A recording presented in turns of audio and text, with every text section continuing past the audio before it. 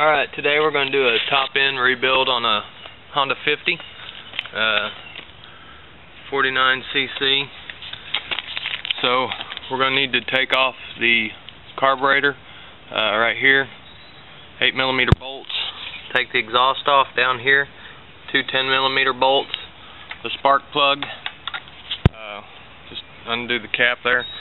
These are 10mm bolts. You'll have a brass washer down here on this one. This is your oil return. These will be 10mm here. This holds your tensioner chain that goes through. There's a little wheel in there, plastic wheel. That's a 10mm.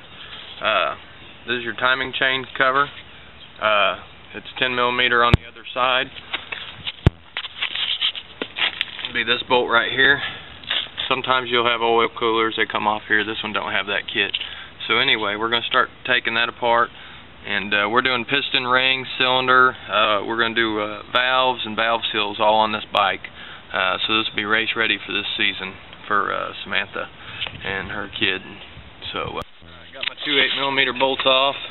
Carbs loose after that. Normally if you're doing something, I'd always stick paper towels in here, but I'm actually taking all this off to redo it, so it's not major factor, but if you weren't going to, make sure you put a paper towel in there. There's a 12mm bolt back behind here, right there. I went ahead and loosened it. My pipe popped down, so we're good there. I'm going to go ahead and I'm going to pull this 10 off, get to my timing gear, and this is a retaining bolt. When you're putting stuff back together, you'll use this to mount it. Anyway, 10s, 10, 10, coming off. I have a Folgers can to put all my stuff in. Recommend if you don't know what you're doing or never done it before, you can put it in a row the way you took it off, or I've done it a few times, so I know what's going where. Anyway, here we go. Alright, so I popped my cap off. I went ahead and just put the bolt back in. There's a gasket around the other side, and there is a washer on this side of it, so don't forget about that. I went ahead and popped these loose, and these are just a lot easier to get out with a screwdriver once you get going. So we'll pop them. All these are loose, and sometimes you can just tap that cap with something, just like that.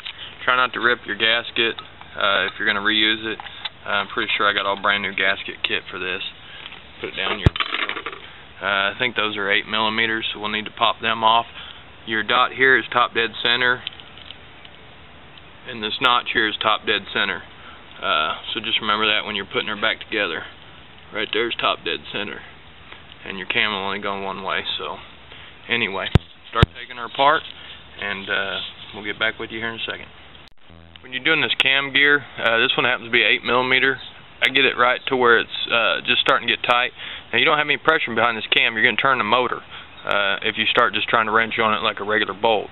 So I will sit there and just, you can even use a rubber mallet or something and just pop that real quick, and it'll bust that loose. You don't want to start sticking any screwdrivers or anything in their chain or that sprocket or anything. And and put it back on the same way. You can just smack the end with a rubber mallet, and it'll give it enough tension. You might want to do it 1 or 2 times, and you want the same amount of pressure to put it back on as it took to get it off. Anyway, that's how I do that. These are already loose now. I use a little poker and just grab that gear after I got them nuts off, and or bolts, and they just popped right off. I didn't want to tear anything up, so I took the front fender off. It was going to hit, and I didn't want to have to bend it. So that's that. Anyway, we're going to cut the head off. As you can see, that, heck, I don't know if you can see. Anyway, pretty charcoaly in there. Imagine that. I might have to deflate the front tire too. Anyway, oops, charcoaly in there.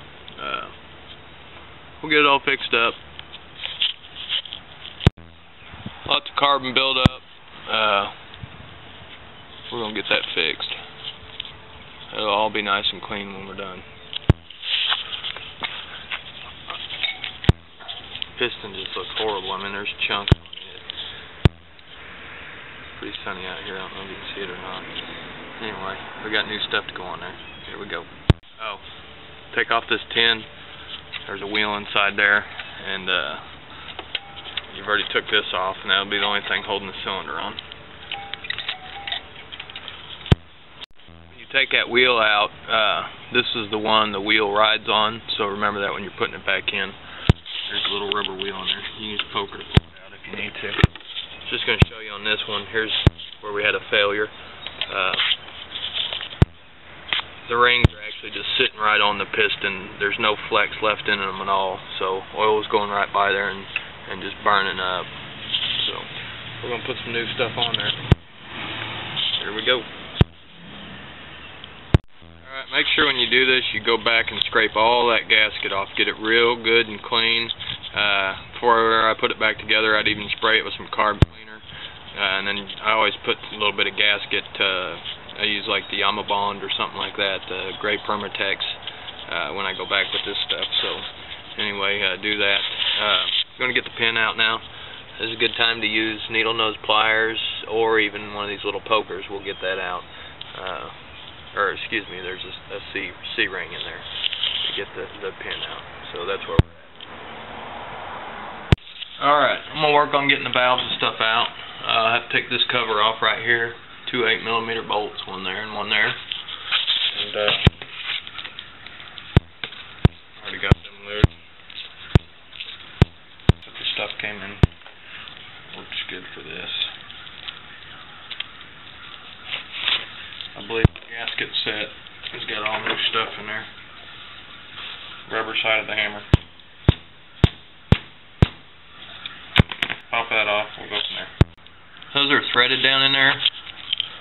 So I've actually made me a special tool, and you'll take this nut off, you'll screw, put this in between your nut and this head right here. That'll keep it nice flat spot, and screw this into that deal, and then you can just take and tighten this onto there, and that'll pull that shaft out.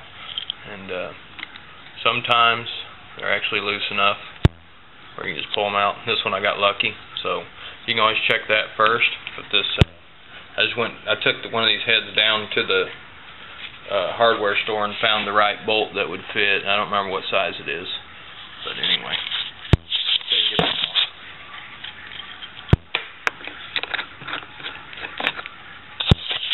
And they both came out real easy.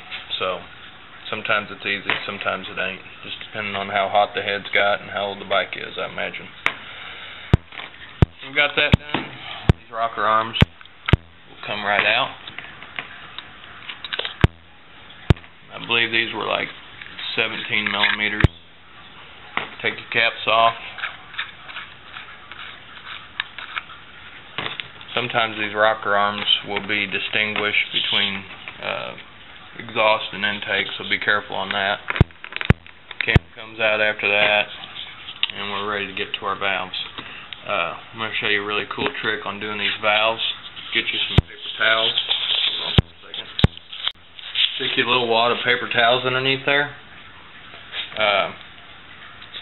Get you a nice big socket like that.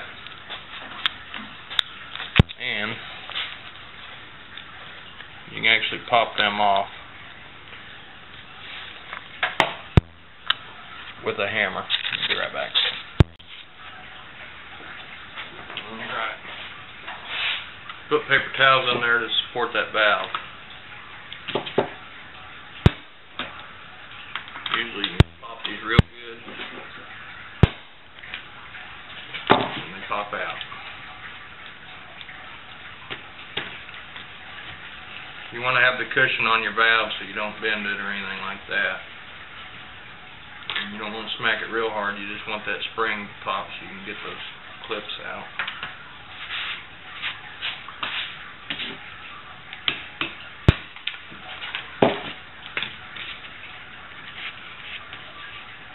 Remember which valve goes to which one.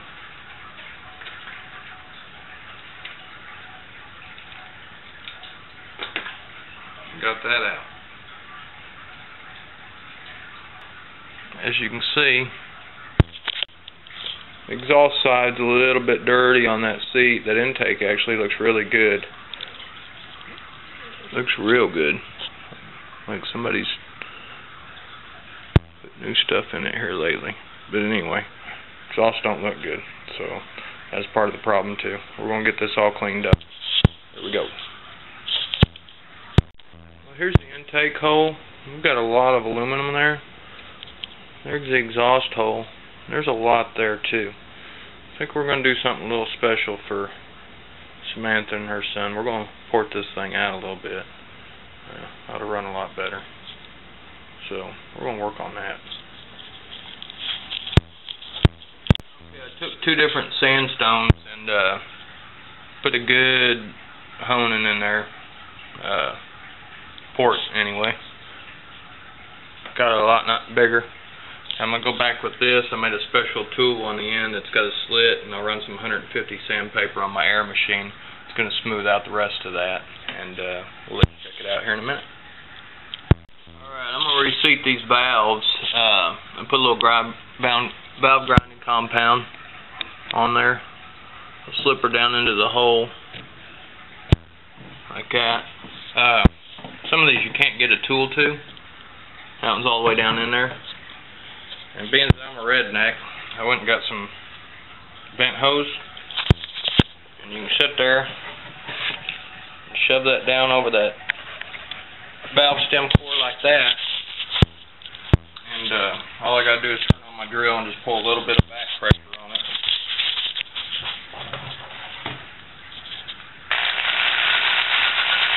And you'll see, I'm gonna hold my finger on the head of the valve, and that's how I'm going to seat it.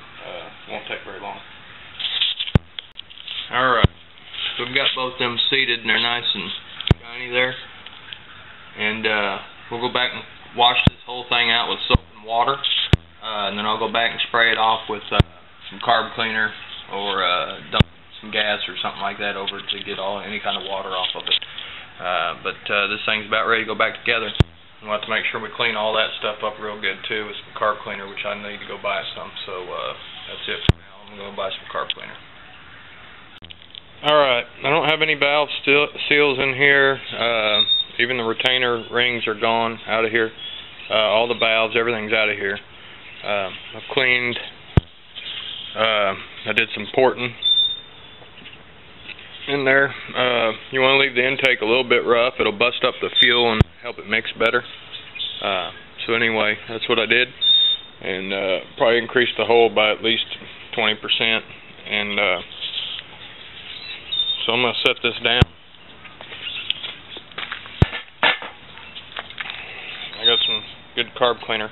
I'm just going to basically just rinse that whole thing off through those valve seals and everything. Make sure you get in where you had your valves, because if you did any grinding, you don't want any of that in there when you get this thing back together. So, early.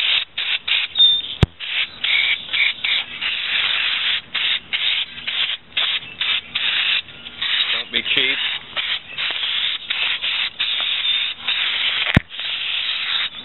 I'm going to turn this camera off and get it even better. My rebuild kit, it's got some valve seals. Need to put those in.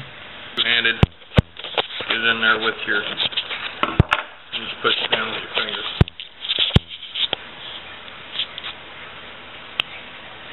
And it's on. Use just a smidge of oil. I'm going to use just 10W30. I'm just going to put barely a smidge on that seal. That way we got a little lubrication. We'll do that now. Alright. I sprayed all this stuff down real good with carb cleaner.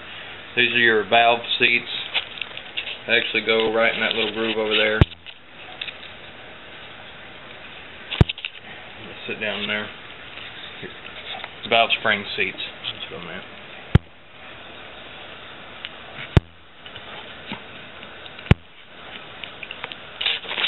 Springs in. When you do this, first thing I just do one at a time. Get your water paper. Figure out which valve you're going to put in first. We'll do the intake, bigger valve.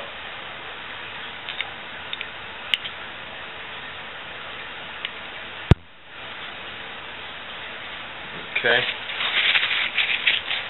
Put some paper underneath your head. That's going to support that valve from dropping down.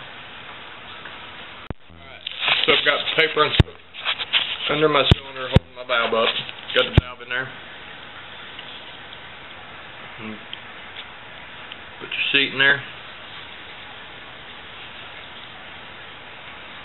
And this, what I do is just take and put your keepers in there. And they'll actually fit. Great, got that one upside down.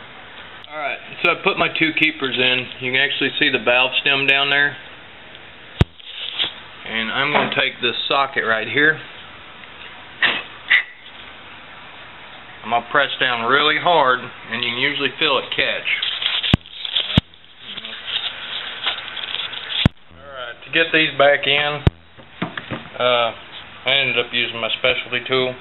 I put that in there. I go from the inside of the head and make sure the keepers go in. Use a C-clamp. So that's how I got those in. Now we'll put the cam back in, and then we'll put the rocker arms back in. Cam goes in first. And I just want y'all to know that I clean this off really good. Is put a rocker arm in there.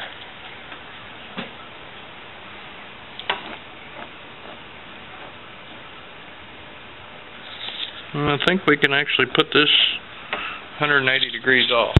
So let's make sure we put that on the right way. The intake would be, that would be intake, exhaust, top dead center. Top dead center should be somewhere in there. Alright.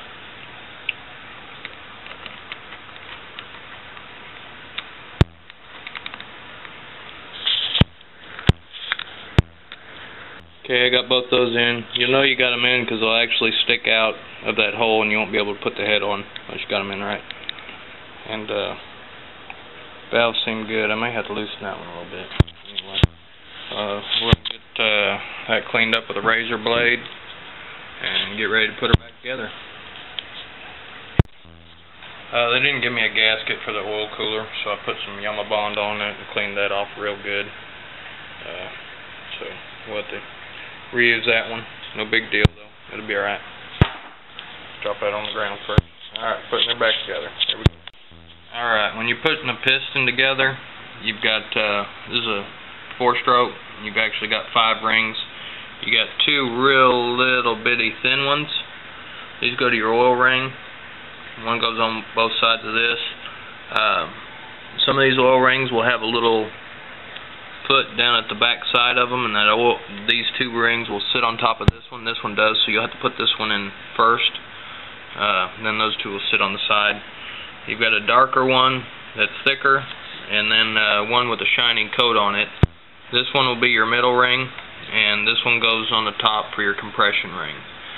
Anytime you got markings on these, which you can't really see, but it says standard on there, those will go up.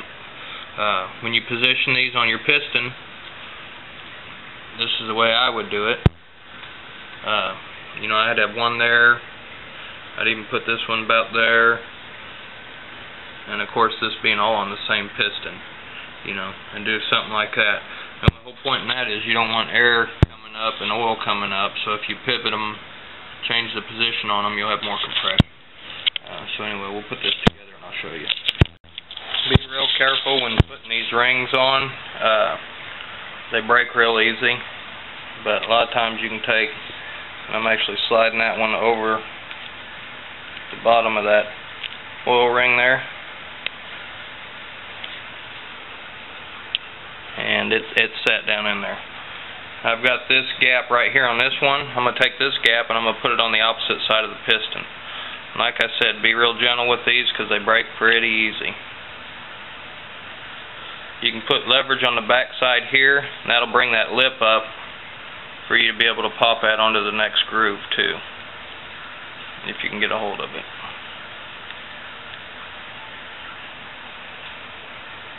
And so this side of the motor is easy to get to with the dowel pin. The exhaust is on this side, so I'm going to go ahead and put my clip in there too. It's just easier to do it now than it is later. And it ain't that easy half the time.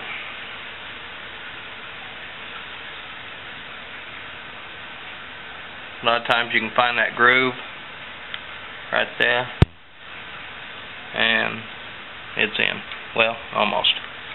You gotta pop it out right there. Okay. So we're ready to go. Alright, I got that face cleaned off real good. Piston right here, intake is up, exhaust is down. I've already put my pin in there. I don't have it pushed all the way, it's just a lot easier that way. And I don't know if I can do it one-handed or not. Grab your other clip and needle nose and slide that in just like you did the other side, and we'll go from there. So, alright, we'll go with our gasket next. It's got a sealant on that side. It just goes right over here like this. A lot of times I even tie the timing chain up. I've got a little pair of alligator clips here. I didn't do it this time though. But anyway, I'm going to have to set this down, but I'm going to slide that gasket over that piston, put that chain through there without getting everything all oily. So that's what you need to do. You got two rubber seals here. The smaller one goes in between your block and your cylinder. It's an oil seal. This one goes between the head and the cylinder. It's actually got a piece of metal in it. Don't forget to put that on there, you're going to have problems. Alright, now we're putting the cylinder on. I'm going to use a little bit of lube on this cylinder. I'm going to blow it out and shoot carb cleaner all over it, make sure it's good and clean. This has a little bit beveled, so when you go to do this, you can just shake it a little bit, and those rings will usually seat up in there. Be careful, you can snap rings really easy doing this part. So I'm going to go clean this out with carb cleaner and blow it out, and we're going to mount it up. Got my gasket on there, chains through there. I got my rubber seal there. Got my cylinder on here, and I just dipped my finger in a little bit of oil here and just did the very front of that cylinder, and that way when that piston goes in, all that will be lubricated, number one, when it first starts off, and number two, it's going to help that slide in a lot easier. Make sure that your piston rings are not lined up, they're staggered, and we're going to go ahead and put this puppy back together. So here we go. Alright, so all I did was sit there and jiggle this cylinder back and forth, made sure that piston was even with the cylinder, and it went ahead and slid on in. You can take an alligator clip or something like that. Alright, make sure when you get your putting your stuff back together, you've got some little keepers here. Keep the head right. And there's one up top there, and then there's one down the bottom here. The other one was stuck in that head. Luckily, I have a few extras in my collection. We need to put our wheel back on, and that's our little runner, and that washer goes on that too. Make sure it's all cleaned off before you put it back on. So, we'll do that now.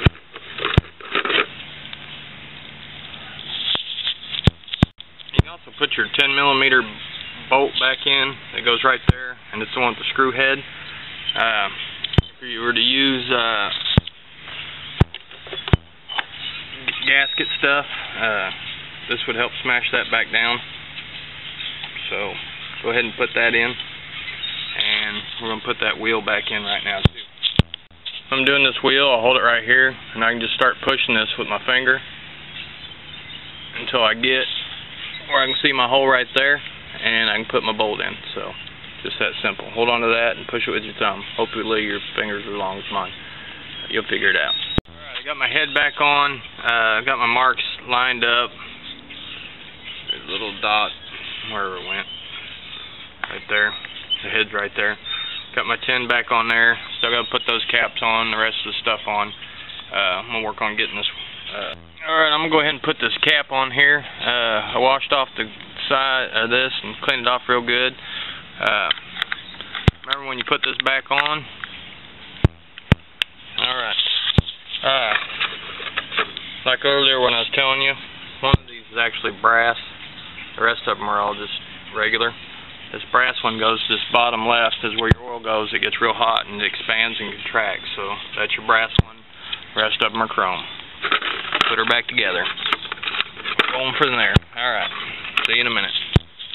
Alright. The quickest way for me to set this is I took a spark plug out on the other side. And I just barely stuck this in here. If you ain't done this before, just be real dang careful. That piston comes all the way up. You can start busting stuff. But I put an 8mm on there after I got those tight, and I just slowly smidged, and I am at top dead center. My piston ain't quite there right now, but we're good. So we're going to put the caps back on. I've already tightened these up. Not sure what the PSI is. I've just been doing it so long that I know how to do it. So go back and double check all your bolts, and put our caps back on, our carb back on. We should be good. Got my carb hooked back up, got all my bolts put back on, my exhaust put back on. I tightened all this up, put the air filter back on. Everything should be good to go. I tightened up the exhaust on the bottom and in the back. We should be able to start this sucker, so here we go. See what happens.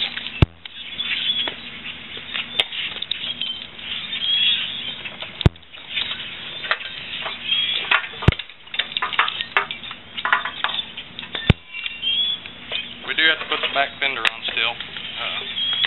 We'll get that here, or I mean the front fender. We'll get that here in a second. Let's see if she starts up.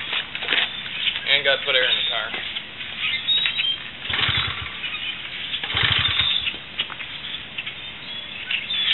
Key's on. Choke is up.